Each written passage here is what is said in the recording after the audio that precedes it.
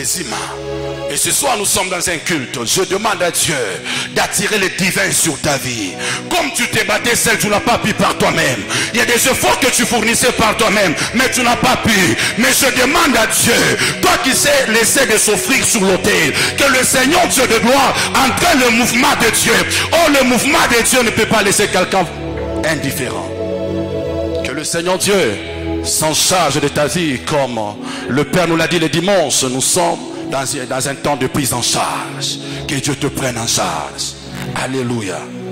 Bien-aimé dans le Seigneur, je vais aller plus vite. Je vais aller plus vite. C'est que nous rentrons dans notre texte de base. Je suis sur 1 Samuel, chapitre 9, juste au verset 3. La Bible déclare: les ânesse de Kis, père de Saül, s'égarèrent, et Kis dit à Saül, son fils, prends avec toi l'un des serviteurs, lève-toi, va et cherche les ânesse. Bien-aimés dans le Seigneur, vous devez savoir une chose, c'est que ici, les ânesse se sont égarés. Les ânesse se sont perdus. Ce sont les ânesse du Père. Ce ne sont pas les ânesse de Saül, mais ce sont les ânesse du Père. Je parle à quelqu'un, il y a des choses qui sont perdues et le Père est dans l'inquiétude. Comment retrouver ces choses? Or, le Père est en train de se poser toujours des questions. Ici, comprends-tu ce que tu lis? Comprends-tu ce que tu lis? Nous sommes dans un mystère. C'est que nous sommes dans l'ancienne alliance. Ça nous montre que l'image de l'ancienne alliance. Alors que Dieu posait la question. Nous sommes dans le livre d'Ézéchiel. Ézéchiel 22 au verset 30. La Bible déclare: je cherche un homme parmi eux qui doit élever un mirail afin que je ne détruise pas la ville. Là, Dieu était à la recherche d'un homme. Ils ne sont pas des Saül qui devait appeler son fils pour aller chercher les ânesse. Et quand nous sommes dans les livres d'Ézéchiel 22, le verset 30, le Père pose la question: je cherche un homme parmi eux. C'est que dans ta famille vous êtes nombreux, mais il y a un seul homme qui est cherché. Et je prie ce soir que Dieu te localise. Il y a beaucoup qui se présentent, mais Dieu cherche une seule personne qui peut se tenir à la brèche pour élever un mirail. Je parlais à quelqu'un. Le mirail, c'est une forme de sécurité. Si le malin vous a attaqué, si le diable est entré dans votre famille, c'est parce qu'il n'y a pas quelqu'un qui pouvait se tenir sur une brèche. Mais ce soir, c'est toi que Dieu vient localiser. Et soit cette personne que Dieu vient de localiser pour élever le mirail. Et la question du Père. Et même quand on a posé la question à Isaïe: qui enverrai-je, qui marchera pour nous? Isaïe dit: mais voici, envoie-moi. Il y a des gens qui doivent répondre à l'appel de Dieu. Il y a des gens qui doivent répondre aux besoins de Dieu. Il y a des gens que Dieu sollicite jour après jour, peut-être que même la nuit. Tu étais en train de dormir. À un certain moment, tu et te demande de prier, d'intercéder, de chercher sa face. Il y a des sommes que Dieu cherche en ces temps. Et je viens te dire que c'est toi. C'est toi. C'est que c'est l'image du Père qui doit chercher qui envoyer.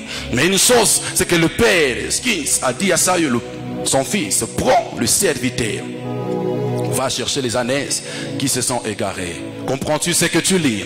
C'est que parlant du fils, c'est que le fils Saül n'est pas parti seul. Le fils Saül est parti avec les serviteurs de la maison. Comprends-tu ce que tu lis? C'est que nous sommes dans l'ancienne alliance. Dans cette dispensation, c'est que le Père envoyait les serviteurs avec l'esprit du Fils. C'est que les apôtres, c'est que les prophètes, les juges, les rois, ce sont les serviteurs de la maison de Dieu que Dieu a envoyé pour aller chercher Israël. Si vous comprenez ces choses, comprends-tu ce que tu lis? Mais une chose, c'est qu'on pose la question au fils. Mais le fils est parti, il doit aller avec le serviteur. Est-ce que vous vous imaginez si on envoyait le fils avec les serviteurs, le fils va chercher les ânesses? Le fils ne cherchera jamais les ânesses, autant qu'il y a les serviteurs. C'est aux serviteurs de crier, c'est aux serviteurs de chercher les ânesses. Et ce que vous devez savoir, c'est que le fils, la personne de Saül, lui-même ne connaît même pas les ânesses. Parce qu'on nous a nulle part on a parlé que Saül est en train de paître les troupeaux. Alors comment il pouvait les connaître? Donc il ne connaissait pas. Ça veut dire quoi? C'est comme ça que Jésus, même quand il est venu, il a dit: tous ceux qui sont venus avant moi sont des brigands. C'est moi qui suis le bon berger. Parce que c'est celui qui connaissait bien le brebis. C'est que c'est les serviteurs qui connaissaient les brebis. Comme le fils est parti, on ne peut pas les retrouver. C'est que dans l'ancienne alliance, Dieu s'est posé tant de questions. Il a envoyé les prophètes, il a envoyé les juges, il a envoyé les sacrificateurs, il a envoyé les rois. Mais malgré qu'il a envoyé toutes ces personnes, Israël n'était jamais revenu vers Dieu.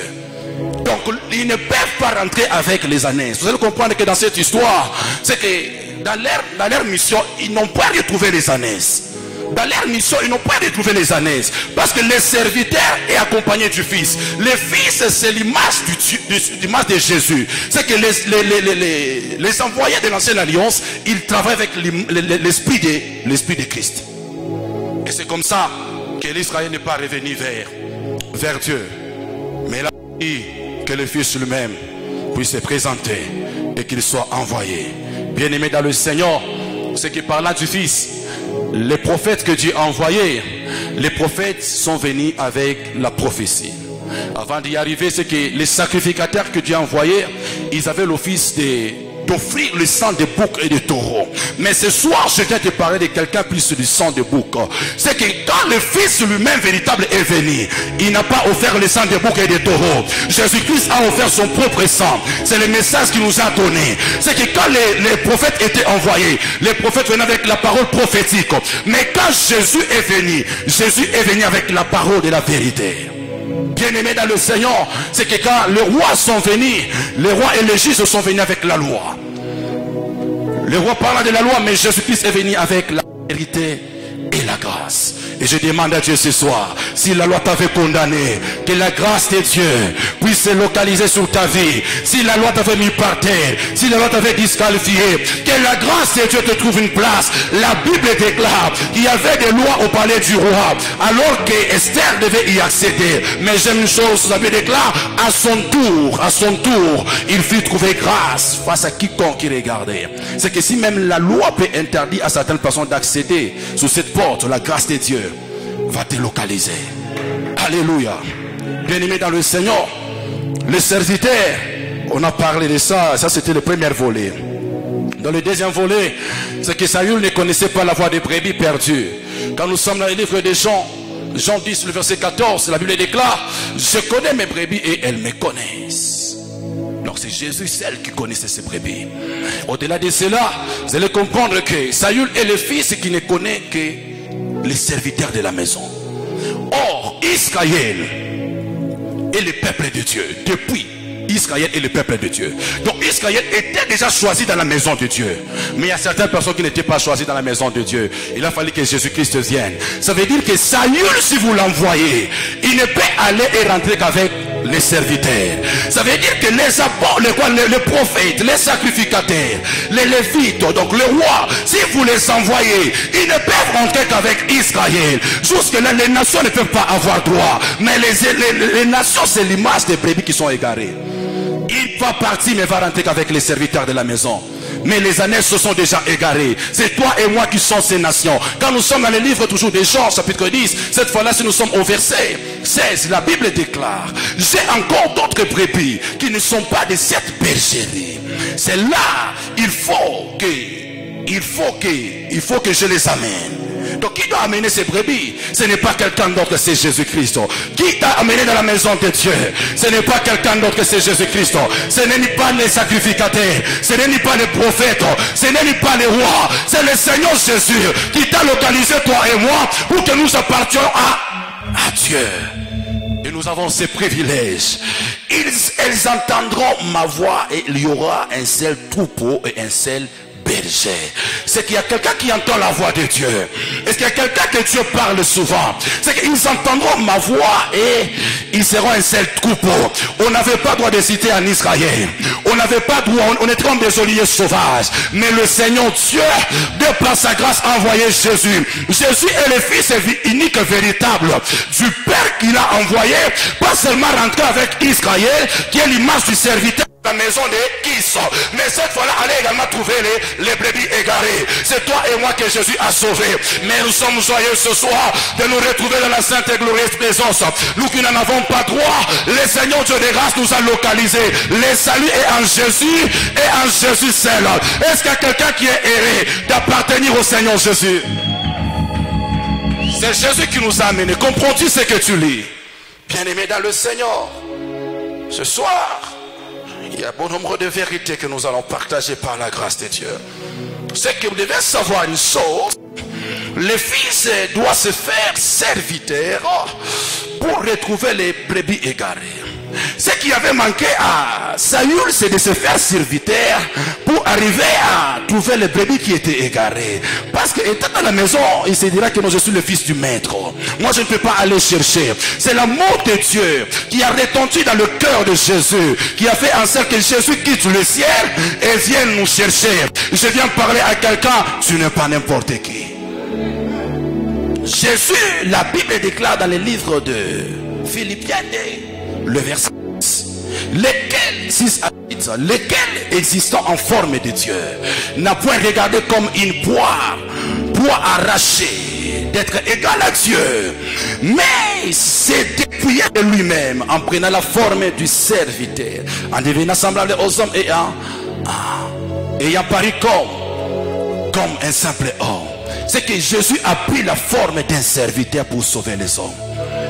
Donc, étant fils, il ne pouvait pas, mais il a pris la forme d'un serviteur. C'était pour maintenant retrouver, parce que c'est le serviteur qui peut perdre le troupeau.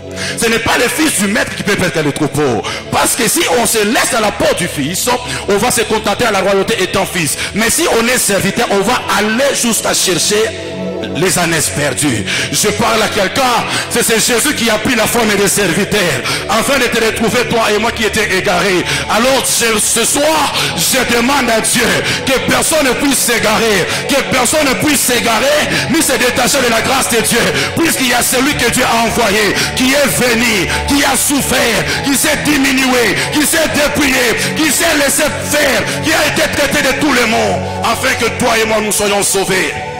Est-ce qu'il y a quelqu'un qui peut ressentir l'amour de Dieu à ce que Jésus est mort pour lui? Certains, oui. Comment un grand roi peut se faire esclave, peut se faire serviteur, de se rabaisser jusqu'à devenir un simple homme, afin que nous puissions avoir la vie. Je demande à Dieu ce soir que les hommes ne puissent pas se pervertir, que ceux qui étaient égarés de la maison puissent maintenant revenir, puisque le vrai Fils, Seigneur Jésus-Christ, s'est déjà décidé de nous sauver. Et ce soir, je viens te dire, le salut est réel. Et l'assurance du salut. Et l'assurance du salut. Bien-aimés dans le Seigneur, nous devons faire une chose, c'est que on passe à notre volet. Quand nous sommes dans 1 Samuel 10, c'est là que Saül a été introduit roi d'Israël. C'est là qu'il a été introduit roi d'Israël. Certes, oui, il n'a pas été à Benjamin d'hériter la royauté. Mais le premier roi est venu de Benjamin. Comment cela? Comprends-tu ce que tu lis? Je vais t'expliquer dans les minutes qui suivent. Alléluia. La question qu'on se pose, pourquoi Benjamin a la royauté au lieu et place de Juda selon Genèse 49? Pourquoi? Pourquoi? Parce qu'il est l'image du Fils unique. Parce qu'il est l'image du Fils unique. Avant Genèse 49, nous sommes d'abord dans Genèse 35. C'est qu'avant Genèse 49, il y a Genèse 35. Genèse 35, 18, la Bible déclare, et comme elle allait rendre l'âme, car elle était mourante, elle lui donna le nom de Ben-Onim. Mais le père l'appela Benjamin. Bien-aimé dans le Seigneur, qu'est-ce que je vais dire ici? Rachel, arrivé au moment de l'accouchement pour donner naissance à Benjamin, elle était déjà mourante, vouloir rendre l'âme. Mais malgré cela, ça n'a pas empêché que Benjamin sorte. Je viens dire à quelqu'un, malgré la condition de la mort, malgré les moments semblent être compliqués, ta destinée ne sera pas avortée, ta destinée ne va pas mourir, ta destinée se fera toujours entendre, ta destinée se fera toujours voir. Et je viens dire à quelqu'un, personne ne tuera ta destinée. En toi il y a une grande destinée cachée. Malgré elle voulait rendre l'âme, mais malgré cela, Benjamin est sorti. Je dis à quelqu'un, ta destinée va sortir. Benjamin, la mère l'appelait Ben-Onim, le fils de ma douleur. Mais quand le père regarde, il dit que non, tu es Benjamin, le fils de ma droite. Je parlais à quelqu'un que Dieu te donne une identité réelle. Que Dieu te donne une identité attachée à ta destinée. Bien-aimé dans le Seigneur, ici vous allez comprendre une chose au secret. Benjamin, le fils de ma droite, comment expliquer alors que tu es le cadet de tous? Comprends-tu ce que tu lis? Bien-aimé dans le Seigneur, avant que j'y arrive, c'est que parlant de Benjamin, Benjamin et les derniers seront ses frères, mais Benjamin est le premier selon Israël. Quelqu'un me parlera de Joseph, oui. Mais selon ses frères, Benjamin est le dernier. Mais selon Israël, Benjamin est le premier. Vous allez comprendre une chose, c'est que les noms de tous les 12 fils d'Ina, ce sont des noms qui étaient donnés par leur mère. La seule personne à qui on a donné les noms par le père, c'est Benjamin. Étant dans la maison de là-bas, tous les enfants qui venaient au monde étaient nommés par leur mère. Le seul fils que le père a donné les noms, c'est Benjamin. Mais vous devez savoir une chose, c'est que les autres ont été donnés les noms par le mère. Et en ce temps-là, Jacob n'avait pas encore connu Israël. Mais quand Jacob, après avoir passé El Bethel, et c'est de là que maintenant il a nommé le nom de Benjamin. Oh Israël, comprends-tu ce que tu lis? Bien aimé dans le Seigneur, c'est que ici Benjamin a pris la forme du dernier et du premier, Alpha, Oméga. Je viens à quelqu'un, Jésus-Christ est celui qui a commencé et va achever cette chose dans ta vie. Étant le fils du Père, selon les uns c'est le dernier, mais selon les autres c'est le premier. Je viens dire à quelqu'un, tu étais peut-être disqualifié en dernière position, mais je te dis ce soir, l'autel de El Bethel va te positionner en première position. C'est comme ça que quand Jésus vient, il dit les derniers seront les premiers et les premiers seront les derniers, puisqu'il savait qu'il y avait un dernier qui était Benjamin, mais qui était déclaré le fils de ma droite. Comment déclarer cela? Avant que j'y arrive, je suis en train de parler d'Israël. Israël, c'est Jacob changé après avoir passé à Péniel. Or, quand nous sommes dans la maison de Laban, c'est après avoir traversé Bethel. Bethel n'est rien d'autre que la maison de Dieu. Mais après Bethel, il y a El Bethel. El Bethel, c'est après le retour de Laban, d'Israël chez Laban. Et c'est là qu'il a été changé. Bien-aimé dans le Seigneur, Dieu a déjà décidé de te nommer, puisque Jésus-Christ n'est pas celui qui était seulement l'ombre dans l'ancienne alliance, qui était seulement la maison de Dieu, mais cette fois-ci c'est le Dieu de la maison de Dieu. Dans l'ancienne alliance, le serviteur que Dieu a envoyé, c'était le serviteur de la maison de Dieu, c'était le serviteur de Bethel. Mais dans la nouvelle alliance, c'est lui que Dieu a envoyé, c'est le fils du Dieu de la maison de Dieu, Seigneur Jésus-Christ, qui nous a dit il est le fils de Dieu. Les prophètes ne sont pas le fils de Dieu comme tel, ce sont les envoyés de la maison de Dieu. La personne de Juda, la personne de Lévi, la personne des Zabylon, des Azer, ce sont les hommes de la maison de Dieu. Mais la seule personne qui est sortie du Dieu de la maison de Dieu, c'est Benjamin, qui est la personne et l'image, le prototype de Christ, que je viens t'annoncer ce soir. C'est lui qui a commencé, il va achever. Le premier et le dernier. Bien-aimé dans le Seigneur, tu sais que tu lis. Quand Rachel regarde, il se dit, le fils de ma douleur. Mais quand le père regarde, il dit, le fils de ma droite. Qu'est-ce que cela veut dire? Que devons-nous comprendre par cela? Le fils de ma douleur, c'est Rachel qui donne cela. Oh, Rachel est une mère.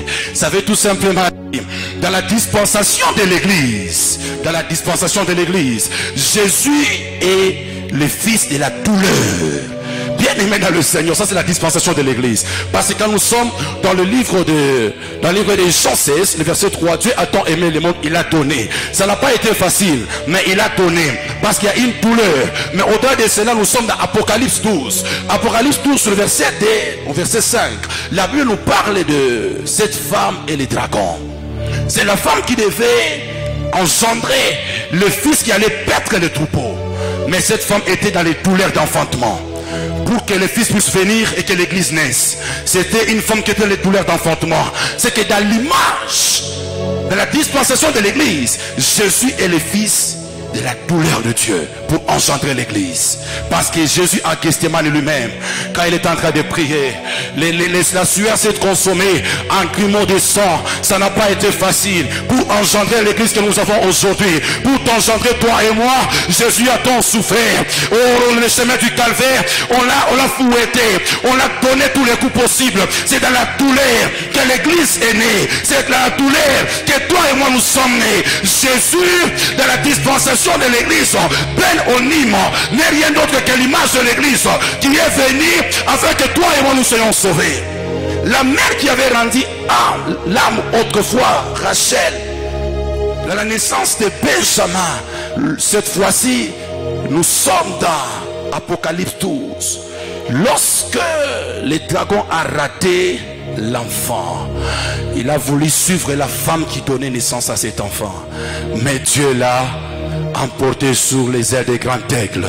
Je viens dire à quelqu'un, tu vas engendrer ta destinée et personne ne mettra fin à ta vie.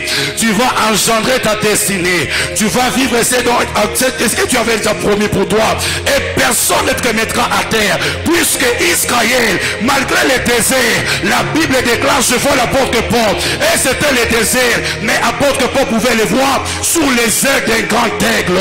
Il pouvait se nourrir des breuvages spirituels. Je parle à quelqu'un, malgré les menaces, malgré les attaques, malgré les adversités, personne ne va te mettre à terre, puisque tu es celui que Christ a déjà porté pour t'amener sur ta terre promise. Alors ce soir, reçois cette mesure de grâce. Bien-aimé dans le Seigneur, parlant de Benjamin, là c'était Ben Onim, la dispensation de l'église. Benjamin, là c'est le père qui a donné le nom Benjamin. Ça veut tout simplement dire, Benjamin a dit le fils de ma droite. La question qu'on se pose, Jacob, il est le père qui a déjà eu d'autres enfants, mais comment parler à Benjamin, le fils de ma droite, alors qu'il y a Ribin, alors qu'il y a Lévi, il y a Siméon, il y a Judas, il y a tout le monde? Comment cela est arrivé? Oh, en disant Benjamin, le fils de ma droite, Ribin n'avait pas encore péché. Après juste cela, vous descendez. On va venir vous parler du péché de Ribin qui est monté sous la couche de son père. Ribin n'avait pas encore péché pour être privé de la prééminence. Mais comment il a déclaré le fils de ma droite? Oh, le seul fils qui a droit de rester à la droite du Père, c'est le Seigneur Jésus. Et c'est lui qui est à la droite du Dieu le Père. Donc Benjamin était déjà le prototype de la personne de Christ, parce qu'il devait s'asseoir à côté du Père. C'est comme ça que même dans l'intronisation de la royauté, ça n'allait pas commencer avec Judas, ça allait d'abord commencer par Benjamin, pour que Benjamin ouvre les brèches. Je vais y arriver. Bien-aimé dans le Seigneur, comprends-tu ce que tu lis?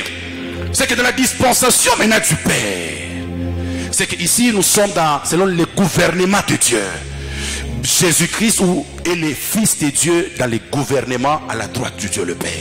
C'est comme ça que le Père Jacob, dans la dispensation du gouvernement, le Benjamin est le fils à la droite du Père. C'est ça le mystère. Et c'est comme ça que Benjamin devait à tout prix passer par la royauté. Bien-aimé dans le Seigneur, je dis à quelqu'un, peut-être ça semble que tu ne vas pas vivre ces choses, mais il y a une promesse que Dieu a déjà dit sur ta vie. Alors je parle à quelqu'un ce soir, malgré les vents et marées, malgré les contraintes, comme Dieu t'a déjà établi, tu finiras par vivre ce à quoi il t'a déjà établi. De même que Benjamin était déclaré le fils de la droite, il a fini par siéger. Oh, la droite n'est rien d'autre que le trône. Quand on est à la droite du Dieu le Père, on doit toujours être au trône. Bien-aimé Seigneur, c'est Benjamin, le fils de Dieu à droite, la royauté, l'image du salut. C'est l'image également du salut. Le trône, c'est l'image du salut. C'est que dans la famille de Jacob, il y a les Lévites. Il va y ressortir également les rois. Mais ce ne sont pas ces Lévites et ce roi qui vont amener le salut. Mais il y a quelqu'un qui est à la droite du Dieu le Père. Lorsqu'il se décide de venir, c'est celui qui va apporter le salut. Or, on parle là de la personne qui nous a amené le salut, c'est celui qui a été au trône. Parce que la Bible déclare, personne ne montait si ce n'est celui qui est descendu. Si ce n'est celui qui est descendu, c'est la personne de Jésus. Et c'est lui qui est venu te sauver toi et moi pour avoir droit de Dieu. Parce que le sacrificateur pouvait siéger bien sûr dans le sanctuaire, mais il ne pouvait pas y demeurer continuellement. Il ne pouvait pas y vivre continuellement. Et même le roi de Juda, ils ont géré la royauté, mais ils ne pouvaient pas gérer cette royauté continuellement. Mais quand c'est lui qui était assis à la droite de Dieu le Père, il est arrivé, c'est lui qui n'avait pas accès dans les sang de sang, là où les sacrificateurs ne devaient y accéder qu'une seule fois. Lui, quand il est arrivé, il a déchiré les voiles pour nous introduire là où on ne pouvait pas être introduit par nous-mêmes. C'est comme ça que je parle à quelqu'un. C'est lui qui est assis auprès du Père. C'est celui qui connaît ta destinée, puisque ta destinée est entre Dieu. C'est comme ça que je dis à quelqu'un, fais confiance à Dieu autant qu'il le faut, puisque celui qui est monté, c'est celui qui est descendu. Oh, celui qui est monté connaît le chemin. Il va te prendre pour t'amener à atteindre ta destinée. Il est le chemin, la vérité et la vie. Je viens te dire, tu as une vie qui t'est réservée, mais pour y accéder, il y a un chemin à suivre. C'est Jésus-Christ qui peut te tirer. Même si tu es en train de gravir une montagne, tu as manqué de force, il y a celui qui est déjà au sommet, qui peut te tirer par sa grâce. Bien-aimé dans le Seigneur, doit comprendre que c'est là. C'est celui qui est descendu, il est allé jusque dans les zones inférieures pour sauver les hommes. Alors la question qu'on se pose, pourquoi Judas, pourquoi Jésus dans la nouvelle alliance est venu de la tribu de Benjamin, et plutôt est venu de la tribu de Judas? Pourquoi Jésus alors est venu de la tribu de Judas, alors que je parle de Judas comme prototype de Christ? C'est l'explication de la Bible. Bien dans le Seigneur, nous sommes dans Genèse 38, les versets 27 au verset 30. Genèse 38, le verset 27 au verset 30, on nous parle de Judas et on nous parle de Tamar. C'est que ici, Tamar n'est pas la femme de Judas. Tamar est la belle-fille de Judas. Alors ici, il se fait que Judas, avec tout ce qu'il y a eu, a connu Tamar, et Tamar est tombée enceinte. Mais cela n'est pas mon problème. Au-delà de cela, c'est que Tamar, lorsqu'elle est arrivée au temps d'accouchement, Tamar a donné naissance à des enfants qu'on appelle Péret et Zérach. Or, c'est de Péret qu'est venu Boaz. C'est Boaz qu'est venu David. C'est de David qu'est venu Jésus. Donc ici, il n'y a pas de Zérach sans Péret. Or, lorsque la femme a voulu accoucher, le premier enfant a fait sortir la main. Et les sages-femmes ont noué un fil de cramoisi. Mais cet enfant n'est pas sorti. Mais cette fois-là, c'est Péret qui est sorti. Et elles se sont criées, quelle brèche! Je viens dire à quelqu'un, il y a quelqu'un qui a créé une brèche pour toi. Avant de sortir, parce que Péret, Zérach est comme l'image d'Israël. Il ne peut pas connaître que la lumière par lui-même. C'est que l'Israël, depuis l'ancienne alliance, n'était que dans l'ombre des choses à venir. Mais quand celui qui devait venir, ouvrir les chemins du salut, ouvrir les chemins de la vie sauve, lorsqu'il est sorti Péret, c'était alors que Zérach est sorti. Je viens de parler à quelqu'un, c'est de Péret qu'est venu Boaz, de Boaz est venu David, et c'est de David qu'est venu Jésus, de la tribu de Judas. Ce qui veut dire tout simplement, Jésus n'est qu'un faiseur de brèches. Jésus est un faiseur de brèches parce qu'il était assis à la droite du Dieu le Père. Mais il n'a pas regardé toute cette gloire. Il a accepté d'ouvrir une brèche afin de descendre pour te prendre toi, afin de t'amener au ciel. C'est comme ça que la Bible déclare, nous sommes bénis de toutes sortes de bénédictions dans le lieu céleste. Nous sommes en Christ Jésus. Pourquoi? Puisque c'est celui qui a accepté d'ouvrir une brèche. Il a accepté de s'exclure du trône pour que toi tu puisses avoir place avec lui en ayant le salut. C'est l'image de Jésus-Christ qui est faiseur de brèche. Il y a quelqu'un qui marchait dans l'ombre, qui ne pouvait pas avoir le salut. Comme ce peuple assis dans les ténèbres, il voit la lumière venir. Je parle à quelqu'un, Jésus-Christ est cette qui est venu et ne va pas te laisser indifférent. Aussi longtemps que Péret est déjà sorti, le chemin est ouvert. Est-ce qu'il y a quelqu'un dans sa famille? Personne n'a jamais été marié, mais ça va commencer avec toi, puisque tu es le type de Péret. Les gens qui doivent ouvrir des brèches afin que les hommes y passent. Est-ce qu'il y a des destinées en Zélier qui étaient déclarés galériens, qui étaient déclarés foutrons, mais que Dieu fera des grandes personnes afin de rendre les autres des grandes personnes? Il y a des hommes qui doivent accepter de s'exclure pour trouver place auprès de celui qui est à la droite du Père. Bien aimé dans le Seigneur, je viens parler de deux choses par rapport à la question que je viens de poser. Benjamin est entré sur le trône comme un faiseur de brèches pour laisser Juda le trône. Parce que Juda ne peut pas commencer la royauté si Benjamin n'est jamais passé par là. Tu ne peux jamais connaître le salut si Jésus n'est jamais encore venu avec ses saluts ou n'est jamais encore apporté cela.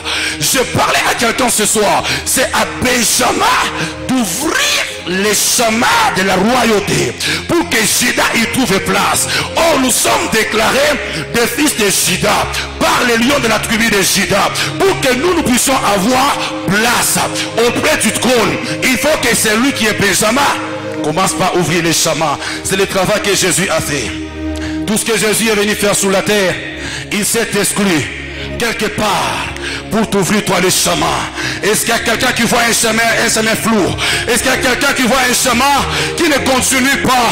Je viens te dire, il y a celui qui s'est déclaré chemin, puisque le chemin n'a jamais été facile. Le chemin des grands hommes n'a jamais été facile. Tu es appelé à une grande destinée, mais quand tu regardes le chemin, il y a des montagnes qui se tiennent tout autour. Mais il y a une chose, par la foi tu peux ôter ces montagnes, mais la foi ne viendra nulle part. Mais c'est en Jésus que nous avons la foi. Je viens te dire, c'est celui qui nous a donné les armes qu'il nous faut pour aplanir les sentiers. Même Jean-Baptiste, il a dit aplanissez les sentiers pour que le roi des rois, pour que celui qui doit apporter les salut vienne. C'est que le chemin, c'est la personne de Jésus qui doit l'ouvrir. Là où tu te sens bloqué, que Jésus ouvre pour toi les chemins. Là où tu te sens limité, que Jésus ouvre pour toi les chemins. Reçois cette mesure de grâce. Reçois cette mesure de grâce. Tu ne vas pas te lamenter. Parce qu'avant que tu commences ces choses, lui avait déjà commencé. Je viens dire à quelqu'un, tout ce qui arrive a commencé quelque part. La Bible déclare, vous savez comment, vous savez ce qui est arrivé dans toute la Judée avant de commencer. Après avoir commencé en Galilée, il y a des choses qui vont arriver sur toi parce que ça a déjà commencé. Il y a quelqu'un qui s'est dit, quand est-ce que ça viendra? Mais je viens te rassurer, ça a déjà commencé. Puisque Jésus-Christ, à la croix de Golgotha, il a déclaré, tout est accompli. Et je viens te dire, ça a déjà commencé et ça va arriver sur toi. Que cela te localise, la vie de mariage, la vie de stabilité, la paix, la grâce, l'harmonie, la gloire, que ces choses te localisent, puisque ça a déjà commencé. La deuxième des choses avant que je finisse, Benjamin est entré sous le trône comme un faiseur de brèches, je l'ai expliqué. Et au-delà de cela, parce que Benjamin doit s'exclure du trône pour présenter Juda. Alors, nous sommes dans 1 Samuel 13, le verset 12 et 13. 1 Samuel 13, le verset 12 et 13. Benjamin doit s'exclure du trône pour laisser à Juda. Mais comment ça doit se passer? Ici, Saül, je l'ai présenté comme le fils du Père. L'image, les prototypes de Jésus qu'on a envoyé pour chercher les brebis égarées. Alors comment il doit s'exclure du trône pour laisser à Juda? Parce que depuis Genèse 49, c'est à Juda que cela est destiné. Comme il n'est pas le vrai fils de Dieu, ça sera compliqué. C'est que nous sommes dans 1 Samuel 13, 12 à 13. Ici on nous montre que lorsque Saül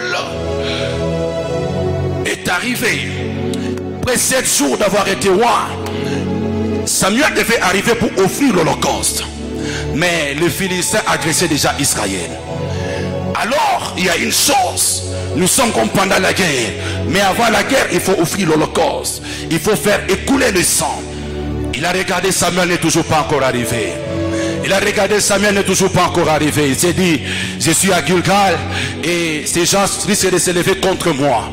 La Bible déclare une chose, celui qui cherche à sauver sa vie la perdra, et celui qui la perd à cause de moi la retrouvera ou la sauvera.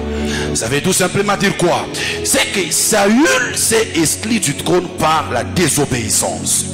Mais il y a quelqu'un, la personne de Jésus-Christ, comment il s'est exclu sous le trône pour présenter les nations. Jésus-Christ ne s'est pas exclu autrement par la désobéissance, mais cette fois-là c'est par l'obéissance.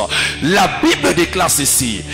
La Bible déclare ceci à ce qui concerne notre Seigneur Jésus-Christ dans le livre de Luc 9, le verset 24. Car c'est lui qui voudra sauver sa vie, la perdra.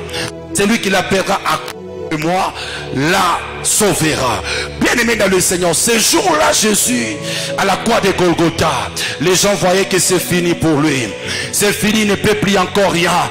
Il est entré dans les tombeaux. Premier jour, deuxième jour, on a dit c'est fini. Voire même Pierre s'est décidé de rentrer dans ses affaires. C'est fini. Mais lui a accepté de perdre sa vie. Comment il peut la retrouver? Par la voie de la désobéissance. Saül, qui n'était pas le vrai fils de Dieu, il a tombé dans les désobéissances et il s'est exclu du trône. Dieu l'a laissé puisqu'il a fait ce qui ne lui était pas permis. Mais mon Seigneur Jésus, par la voie de l'obéissance, il est allé à la croix. Il est allé à la croix, jusqu'à la croix de la Golgotha. Il ne s'est pas regardé qu'il était fils de Dieu, qu'il était Dieu, mais il s'est dépouillé pour que toi et moi nous ayons la vie. Le vrai fils de Dieu est allé à offrir. Saül s'est disqualifié par la désobéissance en offrant le sang de bouc et de taureau, qui n'est rien d'autre que le mystère de l'ancienne alliance.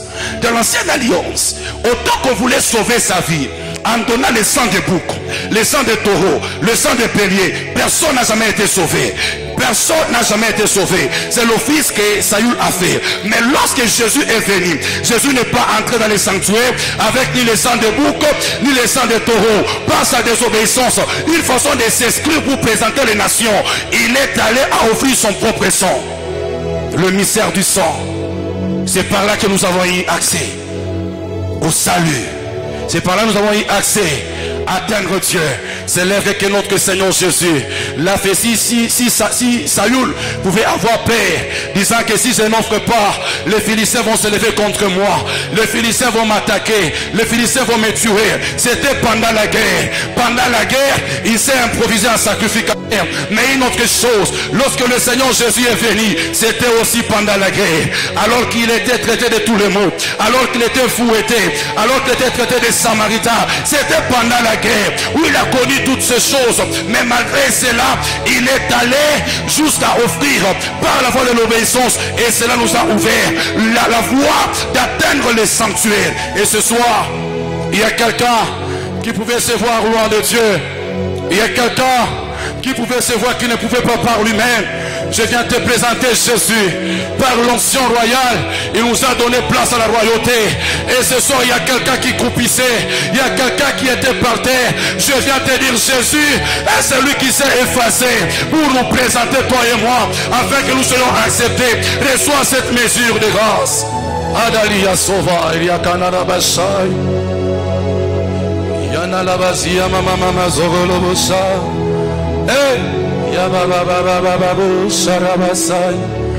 L'onction de la royauté est en sérieux ce soir.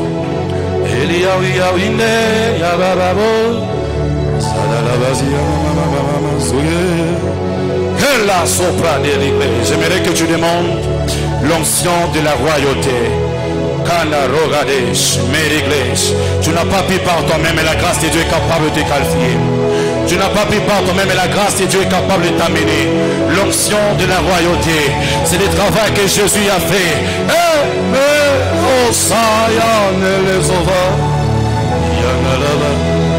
Sokash, Meridesh, Maraglis, Sobrede Lebos, Elias Sante Kemiri Cleveri de Clatos, Maria Sai, l'onction de la royauté ce soir. Eyamana la bossa, Yenerebosa, Recliso Feria, Sopradeli de Cletage, Racleso Vainte Kemiri Gloria Manana Bossa, Elisa, Raclisa Falianza Wiketats, Mianzo Milia Mande, Reclise Feri de Pau et de Lorica, l'onction de la royauté. Tu as forcé par toi-même, ça n'a pas allé. Tu as forcé par toi-même, tu n'as pas pu. Je viens te présenter l'onction de la royauté. C'est celui qui s'est inscrit pour te qualifier.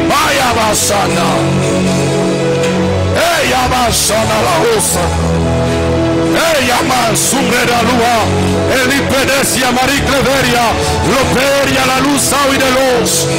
Est-ce que les amoureux de la grâce de Dieu ce soir, est-ce que les amoureux de l'onction de Dieu, la soupra de la bachanda, ça ne va pas rester toujours comme ça, ça ne va pas rester comme ça. Dieu a décidé de déposer une mesure de grâce qui va t'amener quelque part.